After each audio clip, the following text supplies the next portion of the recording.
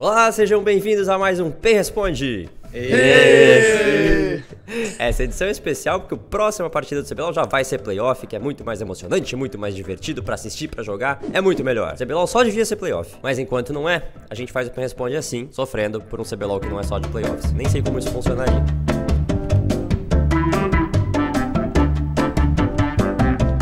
E a nossa primeira pergunta desse Responde, eu ia quase falar desse CBLOL, é para o Lucy.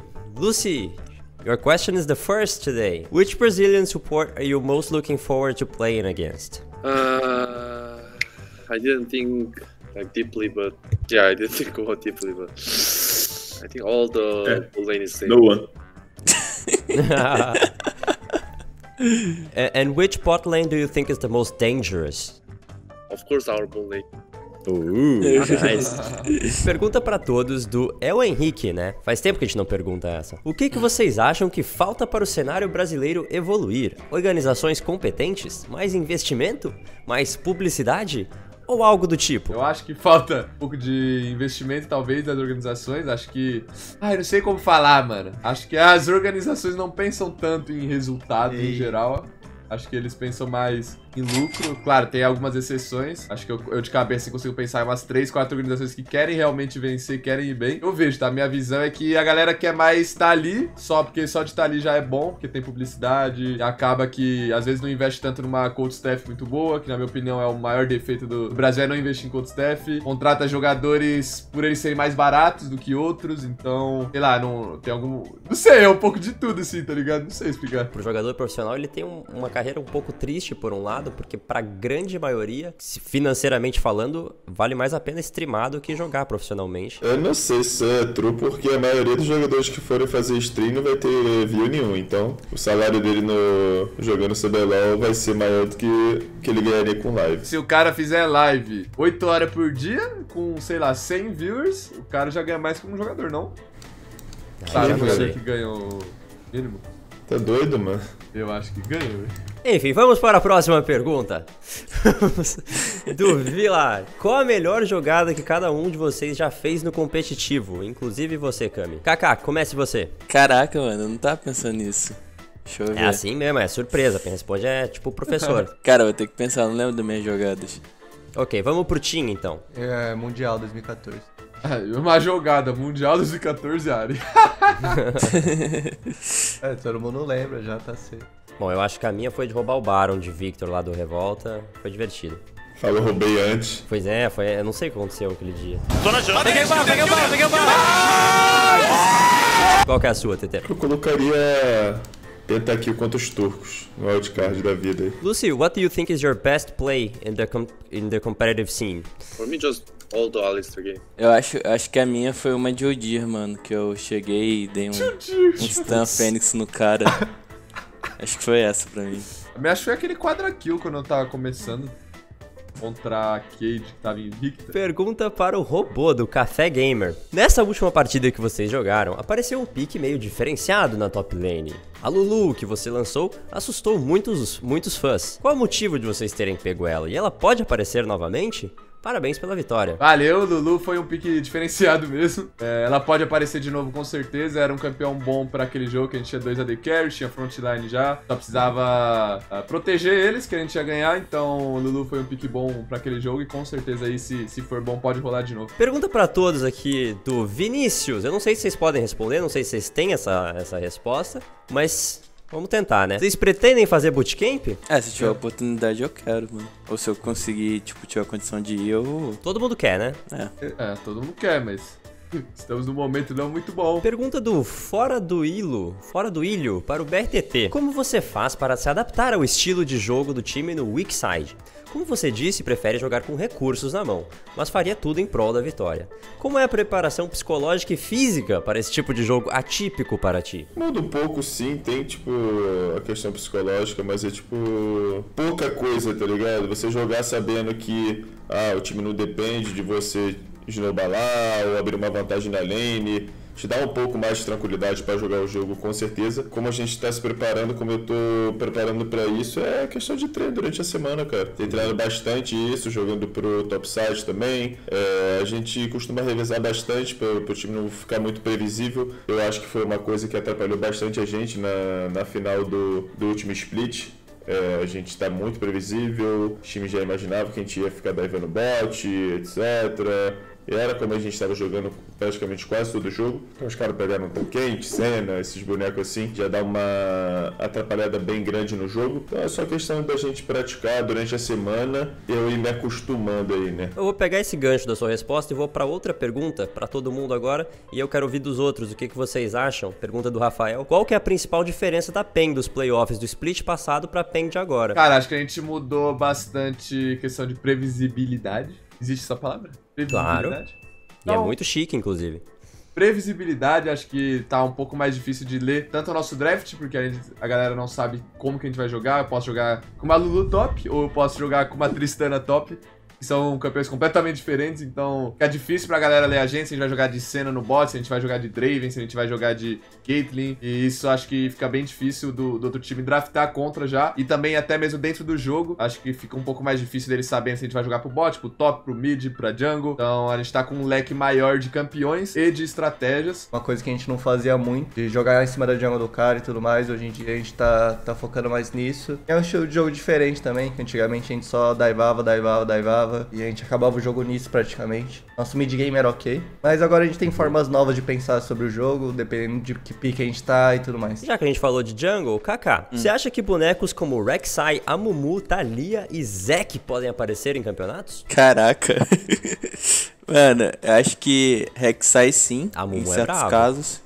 Dá pra se jogar contra Lilia, Thalia talvez, mas você depende muito de snowballar, senão você fica muito fraco, é um boneco muito arriscado. Você tem que ter uma preparação muito grande pra usar Rek'Sai. A Mumu eu acho difícil. Thalia foi muito nerfada, mas tem gente que usa ainda, mas tipo muito raro. Qual foi o outro? Zek, né? Zek é flex, hein? Zek é flex. Não, uma curiosidade, né? O Amumu era o campeão mais roubado quando mudou os itens, mas daí nerfaram. A Mumu tava first pick. Eu achei que finalmente a gente ia ver a Mumu no competitivo. Olha, eu tenho a impressão que ainda só labaram com 2 itens. Pergunta pro BRTT do Funny. Por que o EZ não tá mais aparecendo no competitivo? Ele sempre achou o EZ um ótimo AD Carry. Cara, eu acho que exatamente por conta de build, etc. Eu acho que ele vai voltar agora, porque a Manamune recebeu um buff e tal. Eu acho que o campeão ele continua bem forte. Eu não sei dizer o certo, assim, porque pararam de usar ele tipo 100%, todas as ligas do mundo assim é muito difícil você ver, porque geralmente quando eu jogo ele em alguma screen, alguma coisa assim, eu sinto que o campeão ainda continua bem forte, dependendo dos matchups, pegando de counter pick, etc. Então eu acho que é só questão de tempo mesmo pra galera ver que ele tá bem forte ainda e voltar aí a ser usado. Ele se beneficia indiretamente de nerfs nos outros também, né, e nos itens. Com certeza, os outros ADCs vêm tomando muito nerf, ele tá paradinho ali. Aí toma um buff aqui, um item toma um buff, e daqui a pouco ele volta. Tim, pra você a pergunta do João Vitor. Nesse meta de Control Mage, abre parênteses, Syndra, Orianna e Azir, fecha parênteses, Echo não seria uma boa escolha pra jogar contra? E por que não é tão utilizado? Contra Syndra, acho que era a matchup mais usada assim pro Echo, melhor pro Echo. Só que a matchup meio que vai se desenvolvendo com o tempo, eu acho. Porque no começo, quando começaram a usar essa matchup, a Syndra não ia de TP. Então o Echo forçava early game e dava BTP e a Syndra não conseguia mais ter pressão na lane por conta disso. Aí agora a Syndra vai de TP, então a Syndra já consegue jogar melhor contra o Echo. Então ela já se vira melhor. E hoje em dia, no geral, o Echo não tá tão forte como contra o Mage. Se o Echo não consegue pegar vantagem no early game, fica meio difícil, porque depois provavelmente não vai ganhar side com o jungle. A Syndra vai ter um Dir, a Syndra vai ter um Graves, então é bem fácil matar o Echo e pegar a pressão side. Seria um pique arriscado, mas com uma possível recompensa muito alta, ou nem a recompensa vale a pena o risco? Então, acho que sim, se você conseguir sair na frente, mesmo com os dois tendo TP e tudo mais, jogando um 50-50 ali, meio skill matchup, o Echo consegue causar um pouco na side sim, mas eu acho que é mais fácil pra Syndra. Muito bem, pergunta para todos do Leonardo, essa eu quero todo mundo respondendo. Vocês acham que o meta atual com novos itens, Champions, Reworks, tá melhor pro competitivo ou pior? Eu acho que tá melhor, dá pra... Tem muita variedade de pique, estilo de jogo, acho que Por exemplo, no top dá pra jogar de muita coisa. No mid só que eu acho que tá mais chato, mid e jungle, porque são poucos campeões ali. Mais meio de controle no mid, mais junglers que farmam um pouco melhor na jungle. Mas acho que top e bot tem uma variedade gigante, dá pra você jogar de vários estilos. Concorda, Kaká? Cara, eu acho que tá bem mais divertido jogar, tipo, tá, como o robô falou, tem muito mais variedade de coisa pra se fazer. Eu acho que o fato de você não ter que fechar o item da jungle também é algo legal, que você pode, tipo, fazer item que lane faz. Então você não fica tão atrás. Eu acho que tá mais divertido o jogo. Eu particularmente tô gostando. Agora só não vai ter um item certo pra fazer naquele champion. Tem uma variedade maior. Você pode fazer tanto gelinho agora que foi buffado, tá aparecendo bastante. Como Luda e como Liandre. Até em champion AD, como Ione, dá pra fazer os 3 itens míticos dele. Tem bem mais escolhas agora. Tem bastante champion pra usar. Eu gostei bastante. Às vezes dá até pra você picar um campeão que você não pegaria antes por causa de alguma build que dá pra fazer agora, de uma itemização. Sei lá, eu ainda sinto que esse é um grande problema, assim, do LoL, que a maioria dos jogos você faz sempre a mesma build, não tem um negócio muito inovador, assim. Agora dá pra fazer uma coisa ou outra diferente, mas eu ainda sinto que isso é uma coisa um pouco chata, assim, do LoL. Questão de itemização. A maioria dos jogos é sempre a mesma coisa. Eu acho que a Riot sofre muito com essas coisas, porque quando eles tentam deixar tudo à disposição, acaba ficando muito desbalanceado, igual foi o começo da season, com muito item mais roubado do que os outros. Acho que eles sempre dão uma vacilada nesse aspecto. The meta we're playing right now is more fun or less fun than before, with all these new items and new champions? I think it's like more fun. First time, like, they are like unbalanced, but now it's like well balanced, so... Pergunta pra todos do Pedrinho. Essa também é boa, essa a gente vai fazer de baixo pra cima, começando pela bot lane. Se ganhassem o Mundial, qual skin cada um gostaria de ter? Trash? Nice. Breve. Clássico. Lúcia. Não. Tá bom. LeBlanc, se pá.